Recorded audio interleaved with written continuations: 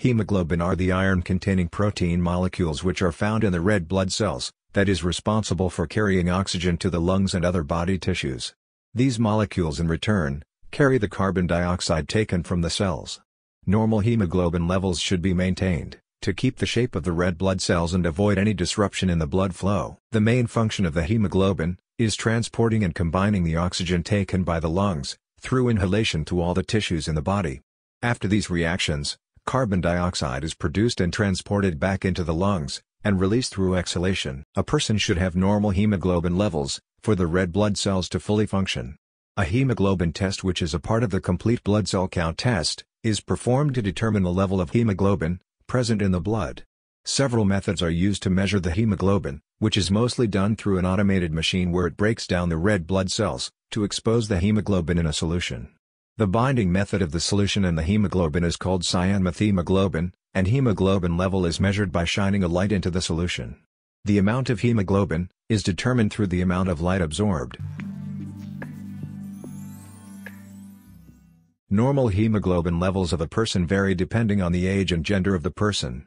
The hemoglobin levels stated below are expressed through the amount of hemoglobin in grams, g, per deciliter, dl. Newborns, 17 to 22 grams/dl.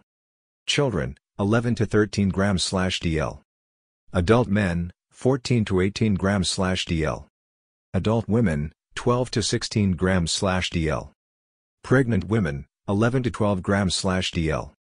These values are just average hemoglobin levels and may slightly differ for each laboratory. When hemoglobin level is lower than the normal hemoglobin levels, this simply means that the person is having low hemoglobin. A slight difference might be considered insignificant and may not show any symptoms. Lowering of hemoglobin levels might be of natural causes or due to some conditions and diseases. Normal lowering of hemoglobin count may be due to pregnancy and menstrual periods.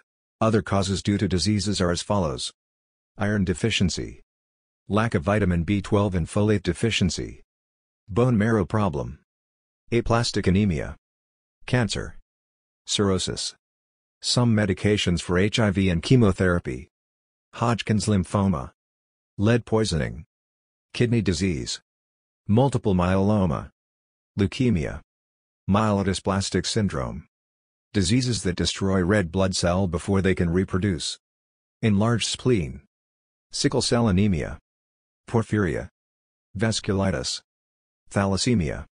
Other temporary reasons for decreased hemoglobin levels are due to severe loss of blood from an accident or surgery and taking of medications that cause hemoglobin to decrease. Symptoms that are caused due to low hemoglobin include tiredness, dizziness, headaches, poor concentration, shortness of breath, chest pain, heartburn, swelling of hands and feet, vomiting, stools with blood.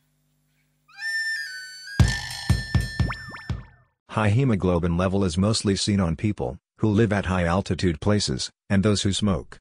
Some possible causes of increase in the normal hemoglobin levels are dehydration, emphysema. This is a lung disease that destroys the exchange mechanism of the lungs that is responsible for the mixing of oxygen into the blood. When the body is supplied with insufficient oxygen, it causes hemoglobin to rise up. Tumors. Polycythemia rubra. This is a disease that causes proliferation on the number of red blood cells, which also affects the level of hemoglobin. Drugs that enhance performance. The symptoms of high hemoglobin levels are dizziness, dysfunctional cognition, mental confusion, occurrence of a bluish color and visible mucous membranes in the skin, mostly on lips and fingertips, swelling, sudden numbness, temporary loss of hearing and vision. An increase in the normal hemoglobin levels may sometimes indicate some metabolic problems. Symptoms stated above should not be ignored and must be checked for possibility of high hemoglobin level. To treat an increase or decrease in hemoglobin level, the doctor has to first identify the main source of changes in the hemoglobin. Medications and proper diet are recommended to get back the normal hemoglobin levels. If you have found this video helpful, please like, share and subscribe to the channel, Health Destination.